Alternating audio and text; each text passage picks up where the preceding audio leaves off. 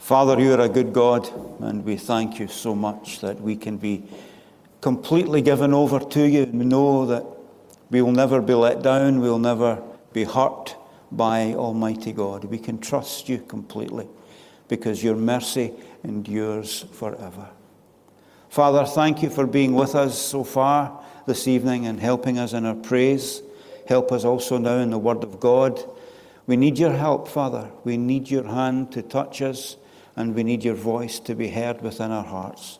So, Lord, I pray for every single person in here tonight that each one of us would be opened up by the Holy Spirit and that we would hear God speaking to us. We ask it in Jesus' name. Amen.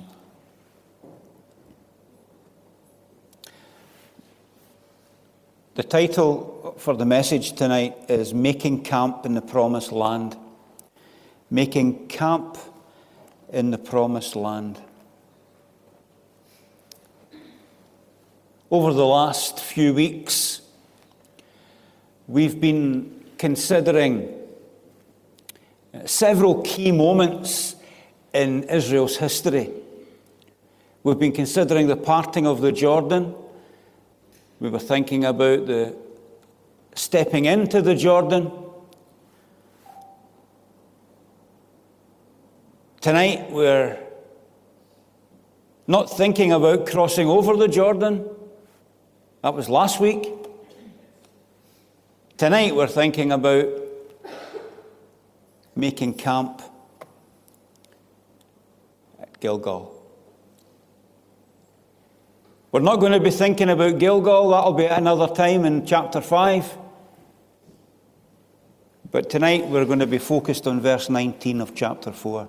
The people came up out of the Jordan on the 10th day of the first month and encamped in Gilgal in the east border of Jericho. This is yet another moment in Israel's history. And it connects with our own lives and it connects with the church. After 40 long years, Israel have finally entered into the Promised Land. And they've set up camp. They are now making camp in the Promised Land.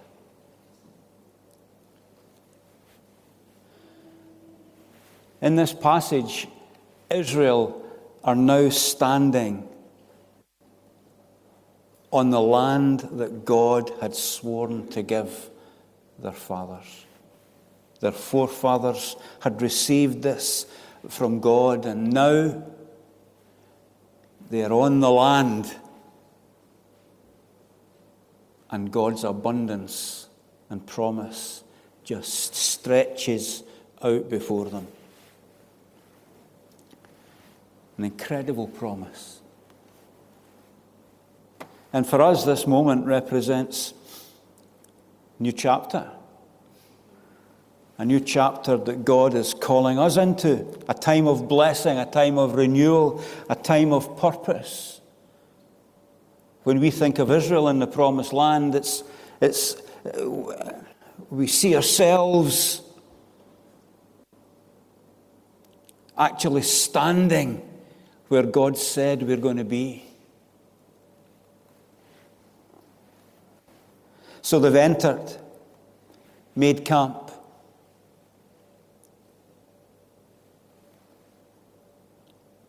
The day and month on which this all took place is really significant. And it demonstrates a beautiful sovereignty. The beautiful sovereignty of God is demonstrated here. The way he plans it all and the way he goes about making it happen. The day was the 10th day. That's what we're told. It was the first month. The month was Abib or Nisan. The journey to the Promised Land ordinarily should take 11 days. That's what we're told in Deuteronomy chapter 1, the first few verses. It's a journey of 11 days. Israel had left Egypt 40 years earlier. And now, the day on which they enter the land is to the very day 40 years later. Is that not amazing? It's 40 years to the day that Israel had made their final preparations for the Passover to get out of Egypt. To the day. Can you hear God? God saying to the people almost, can you believe this? Can you grasp this? 40 years ago today, you were making preparation for the Passover because you were leaving Egypt. Now, 40 days later, exactly, you're going into the promised land. Do you see the significance in that? Is that just going whoosh, or is it hitting your heart? Because you see, this is important. God's timing, God's sovereignty, God's control. God's plan will not be thwarted. Israel were to be in the promised land, and because of their rebellion, they didn't get there in 11 days. It took them 40 years wandering in the desert or being led through the desert by God. 40 years. Can you imagine 40 years? Kenny was 10.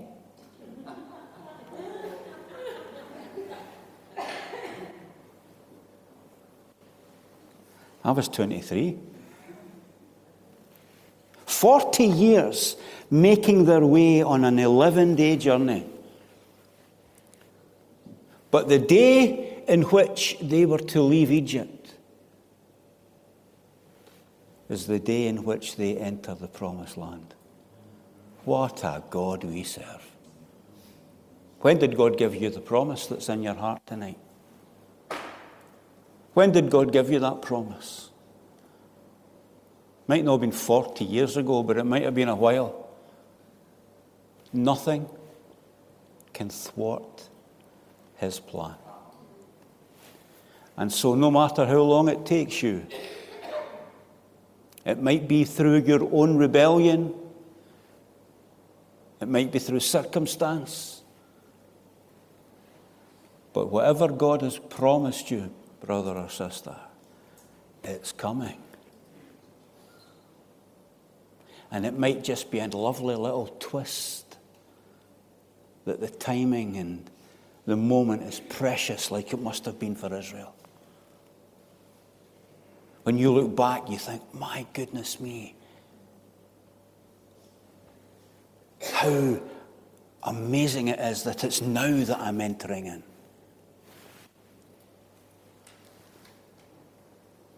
You see, in Exodus 12, in verses 2 and 3, we're told that this is the month that they were to move, and we'll read them.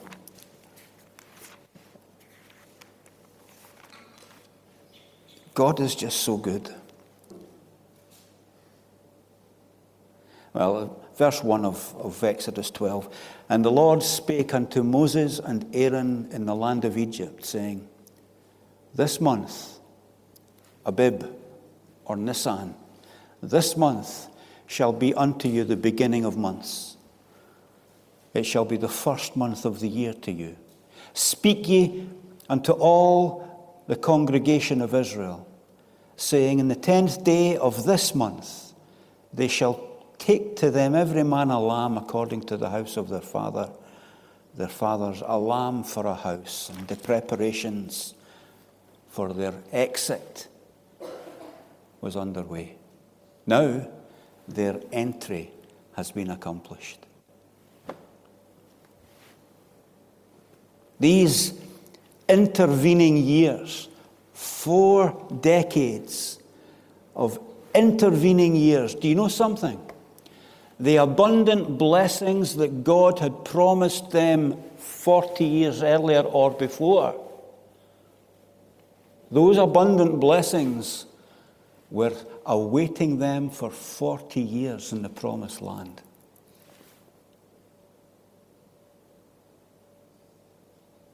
You're going into the promised land, the blessings are going to be abundant. 40 years, they go for a donor in the desert. But all that time, the blessings are awaiting. The blessings are there. Do you see what I'm saying? How long has Zion been waiting?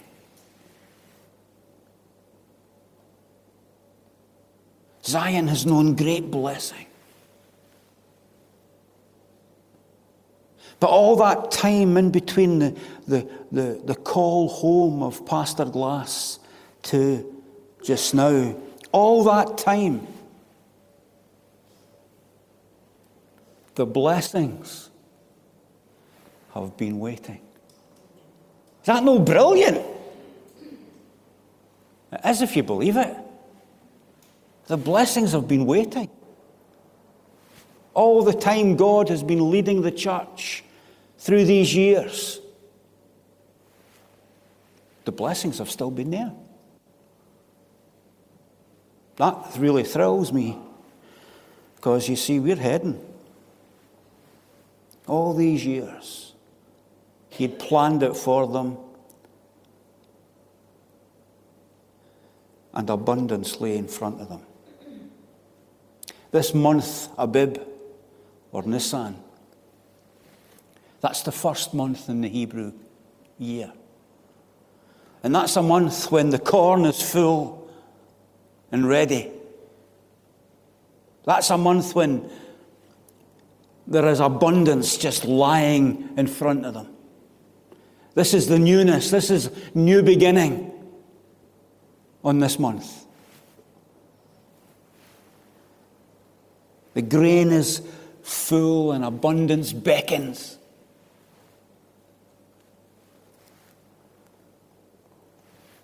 Fresh hope.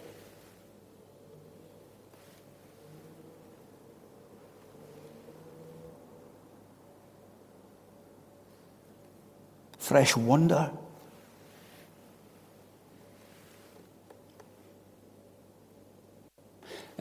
Making preparation for the Passover, it speaks of newness, it speaks of renewal.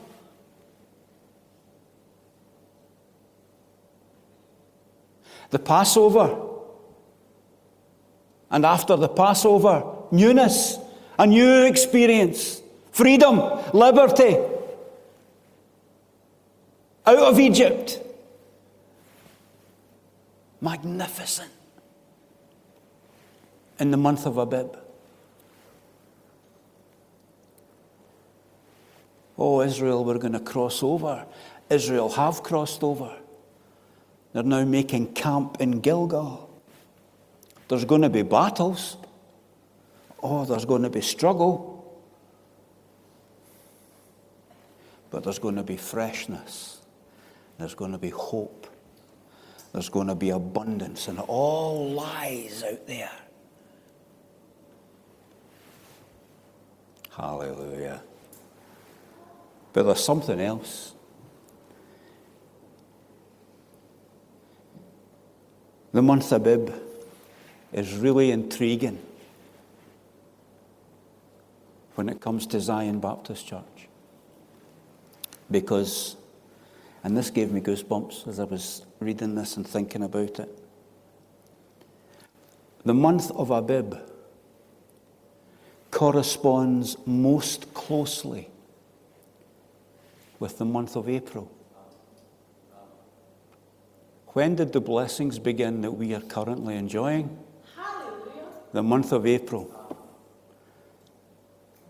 Oh, I'm getting the goosebumps already.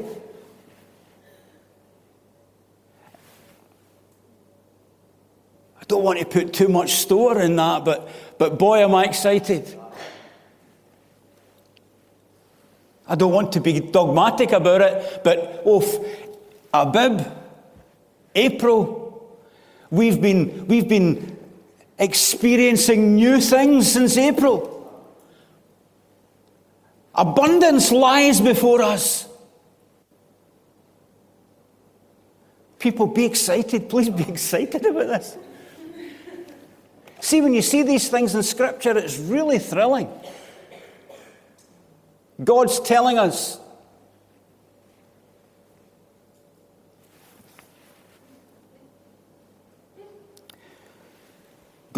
I believe God is telling us you are already in the process of crossing over.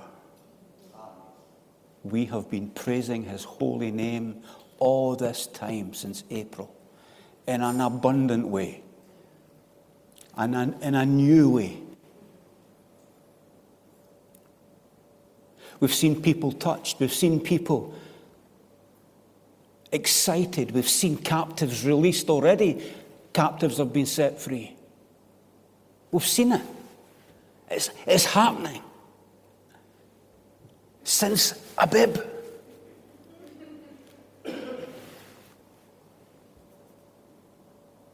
Oh, it's only beginning, but it's happening.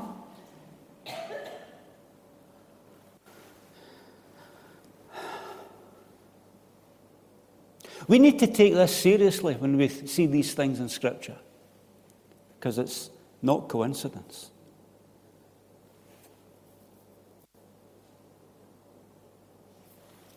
Why didn't we start praising God this way in February? Why didn't we wait to June? I'll tell you why. Because the people of Israel crossed over in Abib.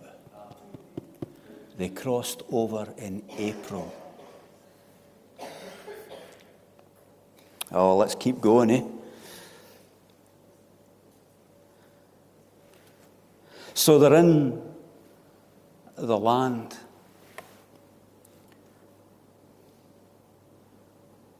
This divinely planned blessings had been lying in wait for them for 40 years, and now they're in the land.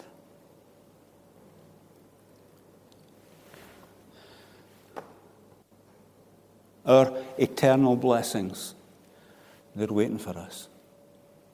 There's an inheritance being kept in heaven for you and me. And nothing can thwart God's plan of giving us those blessings. Nothing.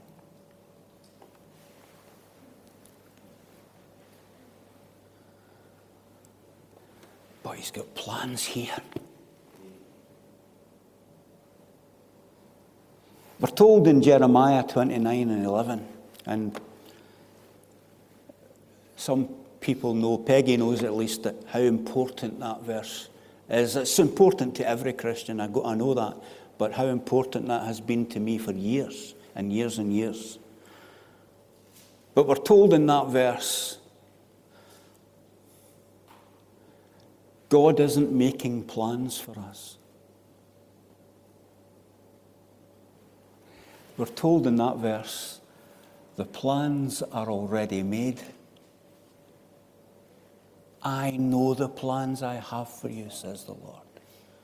I'm not trying to think them up. I've not been waiting until now to see how things have panned out and then try and plan the next step for you. It's already planned. Do you hear that, Zion?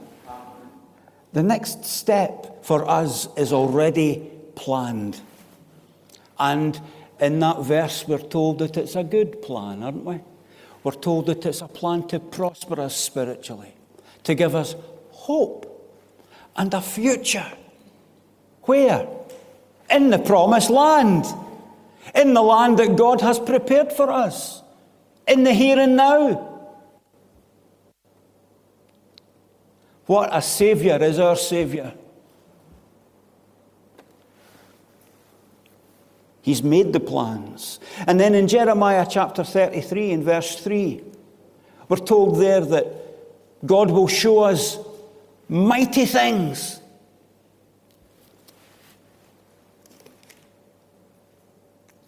Things we haven't seen before.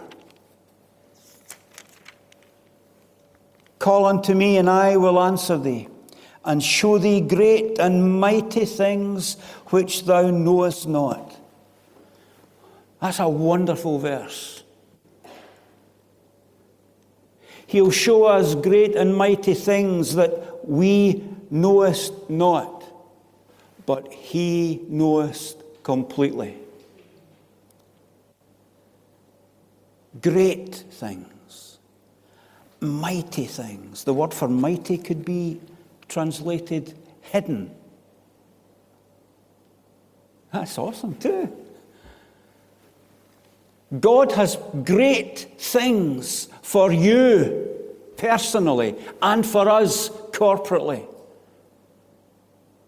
We can't see them just now because he's hidden them. But he's going to show us. He's going to reveal these great things to us at just the right moment. Already prepared, but out of sight. But they're not going to be out of sight forever, because we're being led into the promised land. And when we find our footprint on the soil of the promised land, we can be assured that God is going to show us these things. We are Christ's workmanship, or we are God's workmanship in Christ, created in Christ. What for? For the good works that God has already prepared for us. Already prepared. And as we make our way forward, he will bring those plans to us one by one, piece by piece, step by step. But he isn't waiting to see how to go about it. He's gone about it. Here's the thing.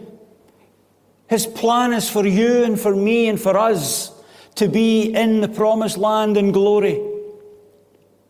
And that was his plan from before the foundation of the world. And what he did to accomplish that plan is that he gave us Jesus Christ. Christ came to accomplish that plan, and now we know that we will be in the promised land. We now know what God knew from eternity past. He's revealed that to us. But it was always there, it just was hidden. The same principle stands for your life and mine on earth. He's already planned it. And when he brings it to us, step by step, we'll walk in it. But we need to remember, it's not at that moment that God has prepared it. It's prepared already, waiting for the moment that he will say, now take this step. Now go in that direction. Zion, what confidence we should have tonight as we make our way in. As we come up out of the Jordan in the month of Abib. You know, we've been thinking about, when are we going to get into the Jordan? When are we going to make our way through? Folks, we've been doing that since April. Wee baby steps it may be, but we've been doing it. We're on the way.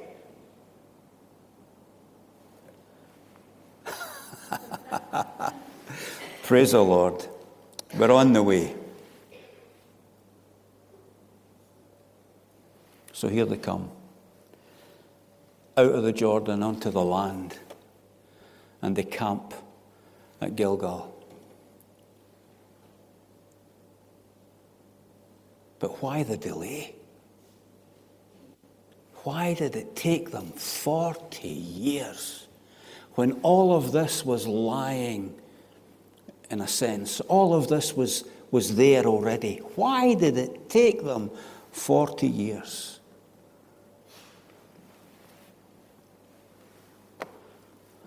disobedience and rebellion.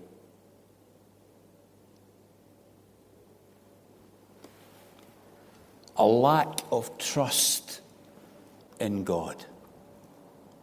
A lack of trust in God kept Israel out of the promised land for 40 years. That is a real warning, isn't it? As we go forward, that is a real advanced warning for us. That we need to trust God. We need to trust that He's taking us to this place. We need to trust the promise that God has given us personally in our lives. We need to trust that God, who has said to us, perhaps, I'll save your son, Anne. I'll save your son.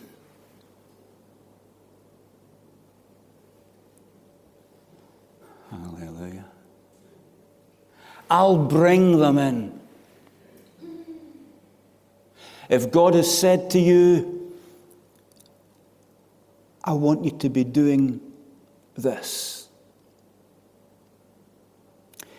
Maybe God has said to you, I want you to be doing something, but He hasn't quite told you right now what it is. You just know it's something. For all these promises I've just mentioned and every other, we need to believe God. We need to trust Him.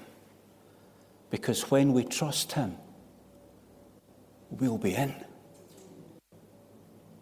If we keep rebelling, and it's so easy, but when we keep rebelling, we're holding it all back. Now, I'm not saying that if you've not had your promise answered that you've been a rebel. All I'm saying is that we need to just keep believing God. And if we keep believing God, the day is coming when we will see the fulfillment of the promise that He has given us. If we give up on God, we'll never see it.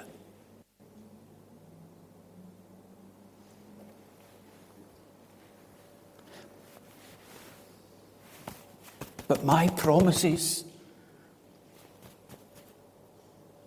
they rest and they sit in the hands of Almighty God right now.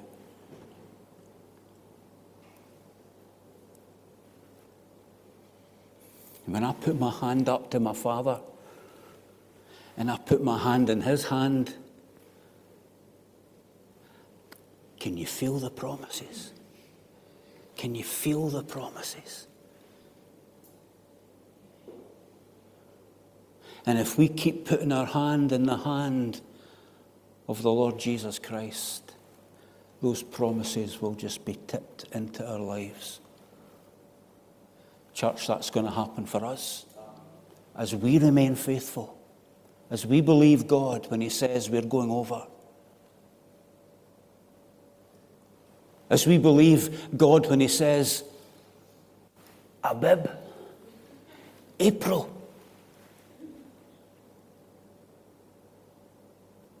We're not really waiting, we've started. We're waiting for the fullness. We're waiting to get over, but we've started the journey.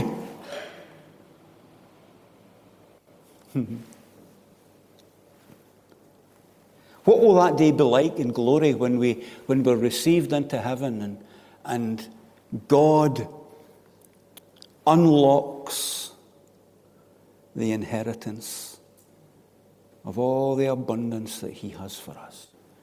Oh, the joy and wonder of heaven. Heaven is better than this. And we walk into it and we're overwhelmed by it.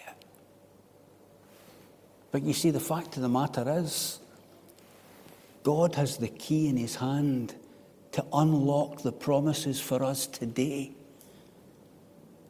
Our God can open the storehouses of heaven and pour out such an abundant blessing that what? We can't contain it. That's what Malachi teaches us. And here's the thing, God says there in chapter 3 and verse 10, try me. Try me in this. I mean, can you hear that? Can you hear Almighty God saying to you and me, try me out. I've told you I'm going to bless you abundantly. I've told you that you're making your way into an abundant future, a beautiful future. Battles, yes, but victory secure. You're going into this promised land on this side of glory. Hallelujah. This is what God says. And then he says to us through Malachi, do you believe me? Try me and see if I won't open up the heavens and pour it all out. That's what faith does. That's what trust does. That's what trust in the Almighty God does. When he says to us, we believe him. When he tries us with something difficult, we believe him.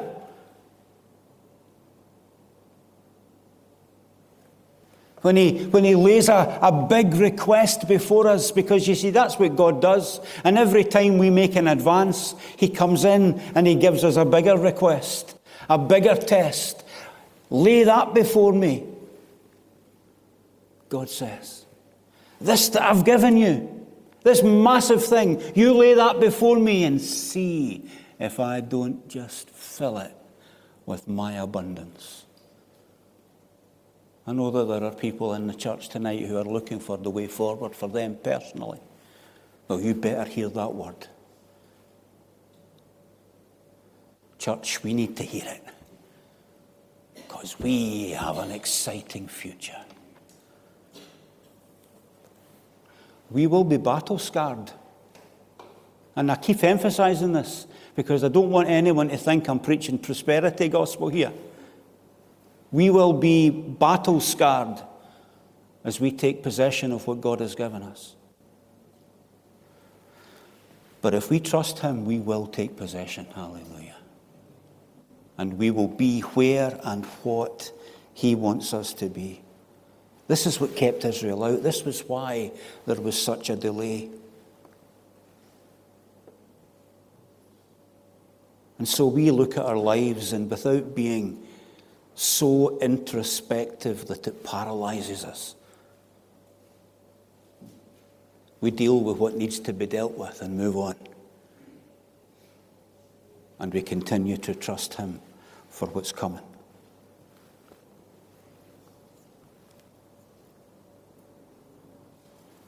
And so they make their camp at Gilgal, or the place that would later be called Gilgal. We'll see that in the next chapter as well. But for now, Gilgal is the first place that they camped in. This is the first of their camps. This is where the 12 stones will be erected as a memorial.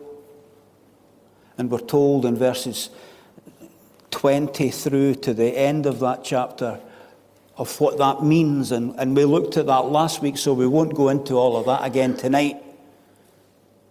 But we're told that the purpose of the stones is a memorial for the generations to come. But we do need to remember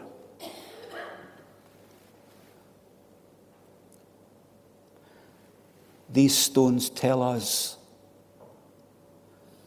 God did great things in the past. But they're also there to strengthen us for the future. That our same God will do great things in the future. Zion, our best days are not behind us. They're in front of us.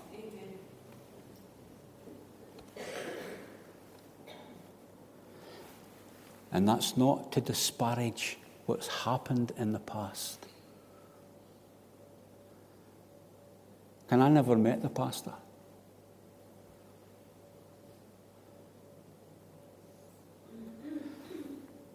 But I love Peggy. And the family. So I'm not disparaging what happened. All I'm saying is, wonderful though it was, the future is glorious if we keep trusting God.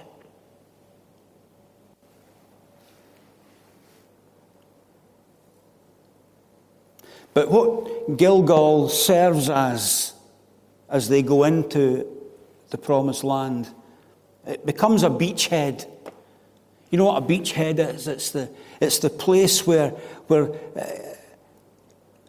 they establish themselves for future missions, future advance into the land. And as we go through Joshua, we'll see that they keep coming back to Gilgal. They come back to Gilgal at times.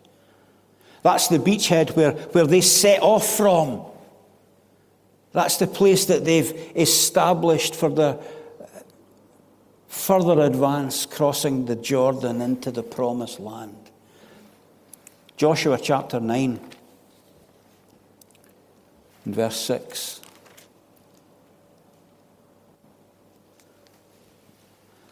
And they went to Joshua unto the camp at Gilgal. You see, it's still there.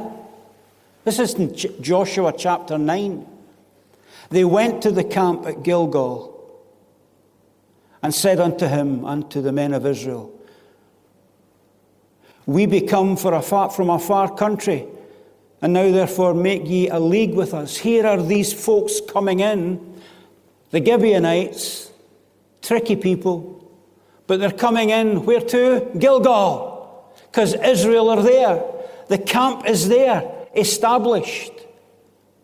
And then in chapter 10 and in verse 6,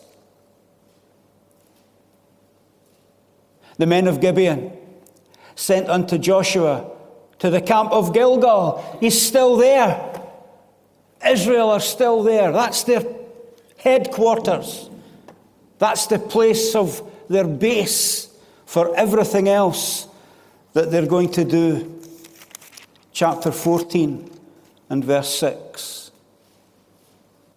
Then the children of Judah came unto Joshua in Gilgal. Still the beachhead from where every other mission goes out. That's what is being established here. This is the place, the first place where they establish themselves on Canaan's soil. Marks the beginning of a brand new season for Israel. We'll establish ourselves at Gilgal, and from Gilgal we will move out and take the land.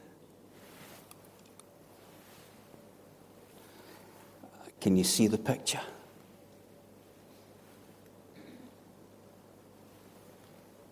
We know that we're going home to glory, and our beachhead is the cross, guaranteeing us that we're getting there, guaranteeing us that we are going to, from the cross, we take possession of the promised land in glory. It's because of the establishing of our faith in the cross of Jesus Christ that we can be sure that we're going home to glory, and everything that God has for us there will be ours.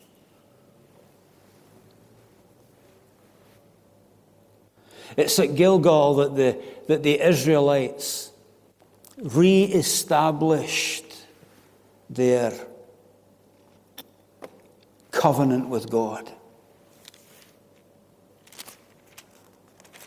Chapter 5, verse 3. Verse 2. At that time the Lord said unto Joshua, make thee sharp knives, and circumcise again the children of Israel. The second time Joshua made him sharp knives and circumcised the children of Israel at the hill of the foreskins, which is Gilgal. A recommitment to Almighty God. It's there in verse 10 of chapter 5 that they re-establish the Passover. They've crossed the Jordan into the new land, and they're going to start with a Passover, which celebrates their newness and the future life that they have with God.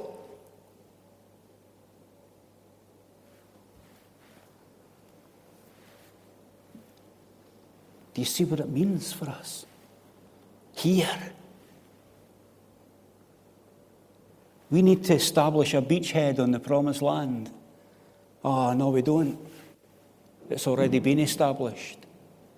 We go over as the sons of God through Jesus Christ, who has set the beachhead in place already, and it's the cross. As much as the cross is taking us to glory, it's through the cross we will be established in this promised land. It's through our faith in Christ and Him crucified that will take us on and into the future.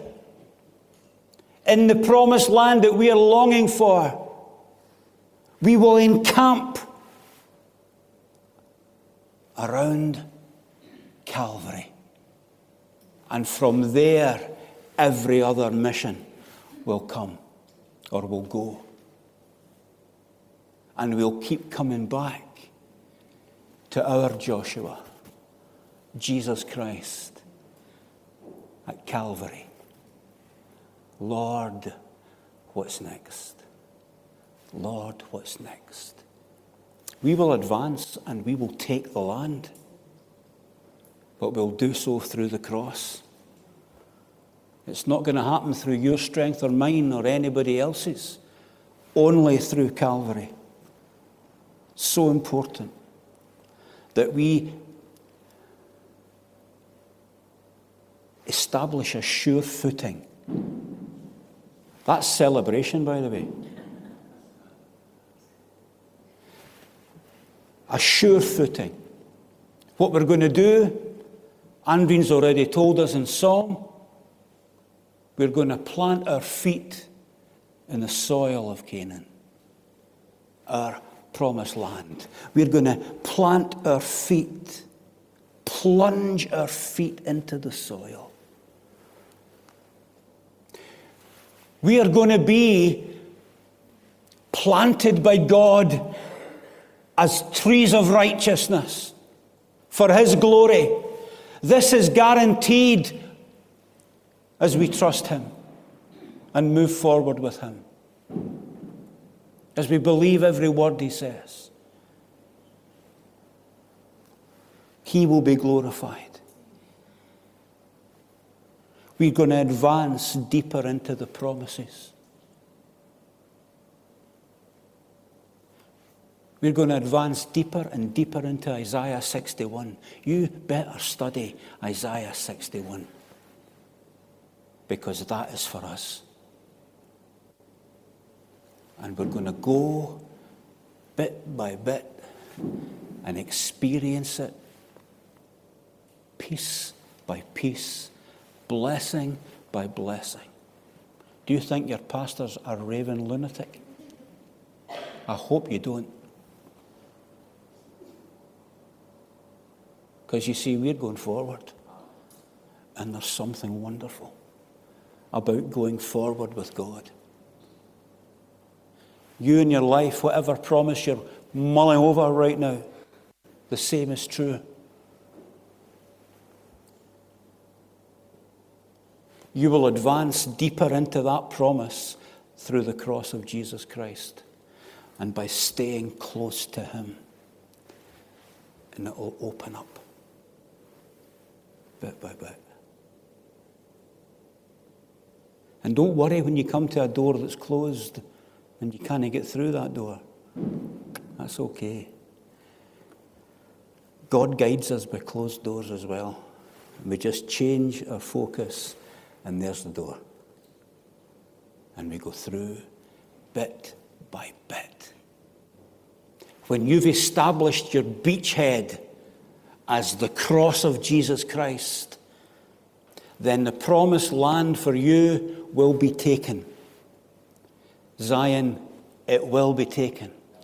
because we thank God that in this church it has always been preached Jesus Christ and Him crucified.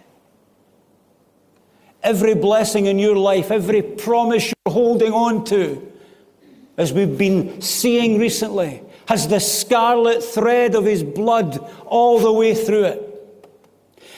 Zion, it's true, it's true. The scarlet thread of His blood is all the way through His promise for us to go into a future that we've never seen, never known.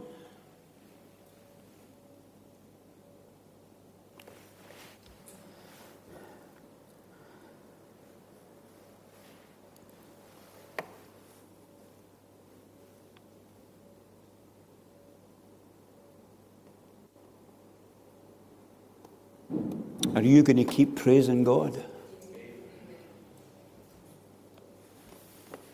Because we're going over behind Judah, and we're going to the camp behind Judah.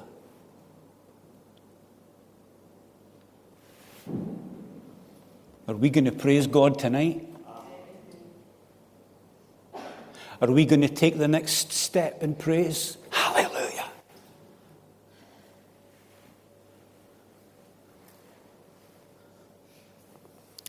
When will we know that we're there? You know, folks, if we keep our eyes on Isaiah 61 and we see it happen bit by bit, I firmly believe that we're going to suddenly find we're in the promised land.